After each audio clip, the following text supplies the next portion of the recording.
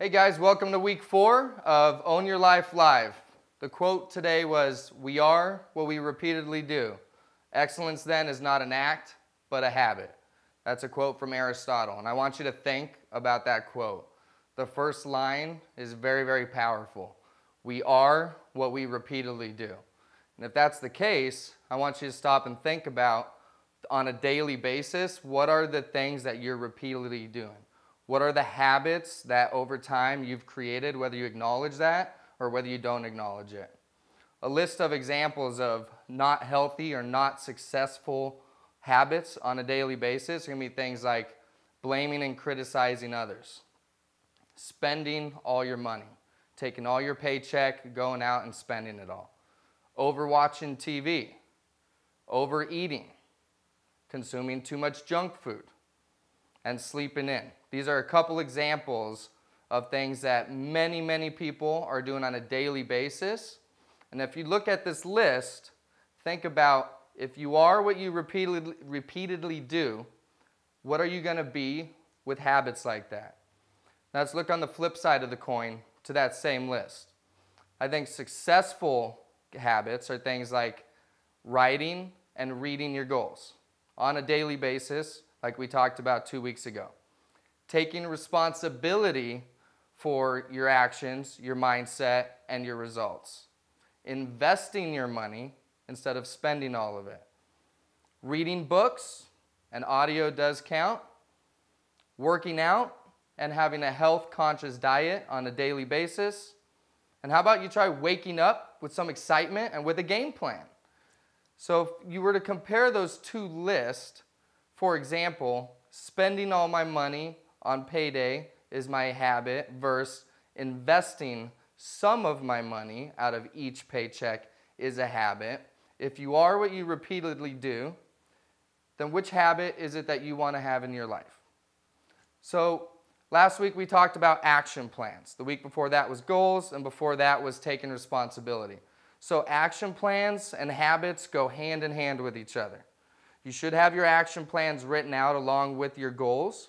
And the ultimate goal here of what we're trying to do is make those action plans that you need to do to achieve your goals, do them every day and start creating those as daily habits. You know, if you have a goal to get fit and healthy, you can't just go and eat healthy 2 days a week and work out 1 day a week. Yes, you wrote your action plan, you know what it is that you need to do, but if you don't make it a habit and consistently do it, then you're not going to gain a lot of ground on that. So create your action plans and transition them into habits. If you do that, you are going to launch towards your goals very, very quickly.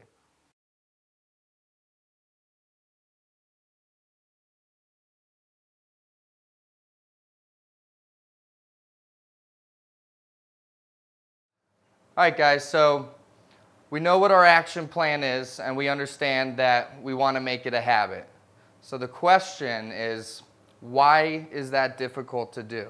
Why is it difficult to replace something that you know if you repeatedly do is not going to make you the most successful person, the person you want to be? Why is it hard to take that habit and transition it into a healthy habit, a success habit? And the answer to that is your subconscious mind. Your subconscious mind does a couple of things, and the main job of the subconscious mind is to keep you safe. And by keeping you safe, that's another word for keeping you in your comfort zone. Let me give you a hint, guys. There is no growth inside your comfort zone. You are going to have to get out of your comfort zone and beat your subconscious out of keeping you in your comfort zone if you're ever going to get ahead, if you're ever going to see the kind of growth that it is that you want. So the next question would be, why is its job to keep you in your comfort zone? Fear, people. The fear of failing is so powerful, it will stop you. It has already stopped thousands. It has stopped millions of people from even attempting to take the first steps to replacing their habits, to obtaining their goals, to becoming the person they want to be. So your current comfort zone is your current habits. We've already gone through a list. If your current habits are unhealthy traits, that means your comfort zone is keeping you in an uncomfortable place, an unhealthy place that you are not able to grow towards your goals that you're trying to accomplish. It's that simple, guys. You have to get outside of your comfort zone. So your subconscious mind has its job, keep you there. Well, guess what your job is? Your job is to be aware of what your subconscious mind is telling you. You're going to constantly feel resistance from your subconscious mind trying to pull you back into that comfort zone, trying to give you excuses why you can't go and do the action plans today that you know you need to do. You're going to feel resistance towards the change because what if you fail? What if that fear of failure becomes a reality to you? Wouldn't that just be the death of you? No, it wouldn't. That's how you grow. That's how we learn lessons. If we were toddlers and we learned to walk and we allowed our subconscious mind the first time that we fell on our knees or on our stomach or bumped our chin trying to learn how to walk, if we had the minds of an adult as a toddler, we would never try to walk again. And it's just as silly. When you have goals, you're reading them every day, you have your action plans, you're aware of them, and you know that you need to transition those unhealthy habits into your new current action plans. Don't let your subconscious mind make you do something as silly as giving up walking when you were a toddler, because it's the same thing and you would have never grown had you let that happen. So the bottom line here, guys, is to just be aware that your subconscious mind has a job, and that is to keep you in your comfort zone. You too have a job, and that is to be aware of your subconscious mind, be aware of what it's telling you, and to not listen to it. So as long as it's doing its job, you're not going to grow. As long as you're doing your job, which is acknowledging it, which everyone has, and beating it, then you're going to grow and go on to do your habits, make your habits become your daily action plans, which are going to launch you to your goals as quickly as you can get there.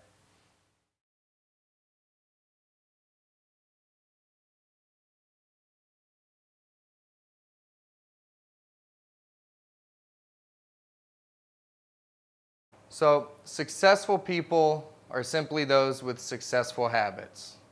Since we know that that is true, let's recap what we've gone over the first 4 weeks of Own Your Life Live. Week 1 was taking responsibility of your actions, of your thought process. Week 2 was having goals. Not only having goals, but writing down your goals and reading your goals. Week 3, we talked about action plans. Writing the proper actions that you're going to have to take as frequently as you need to actually accomplish the goals. And now in week 4, we're talking about making those action plans that are required to accomplish your goals a habit. You have to create habits out of your action plans. You can't do them when you feel like it or when your subconscious mind says, all right, today go for it. You have to be consistent and beat your subconscious mind. So what are you going to get out of all this? Well, in the beginning of this video on habits, so we are what we repeatedly do. If you repeatedly do what we've talked about in the first 4 weeks, I promise you, you're going to feel better about yourself because you're going to take control back of your future, taking responsibility. It's going to be a massive boost in your self-confidence. You're going to find excitement again about today, about where your life is going. Wouldn't it be great if tomorrow morning, instead of hitting the snooze button and letting resistance beat you in the morning, you got up and clapped your hands and were excited to get up because you have goals, you have an action plan, and you have healthy habits that are going to get you there. Follow these steps, and I promise you that you will be a better you. Thank you. Hey guys, thanks for watching another episode of Own Your Life Live. It is our mission to expand minds to new possibilities and encourage personal development by sharing already proven success principles. We simply offer the nudge and nugget of new information to guide you there. To own your life just means to love what you do. It is to do what you love. To own your life is to live life with purpose and with excitement for the now and also with excitement for the future. None of what we share in these videos were created by us. These are success-oriented principles that can go back to the beginning of time. If you went back to Egypt, I guarantee if you studied a success story, the individuals involved are applying these very principles. They were applicable back then, and they are applicable to the Bill Gates of today's time. Thank you for watching. I encourage you to share these videos. We love the feedback. If you can comment, let us know what you like, what you don't like, topics that you would like to hear more about. We would absolutely love to hear that. Don't forget to click and subscribe. My name is Joe Wagner, and I encourage you to live the life you dream about and dream about the life that you want to live.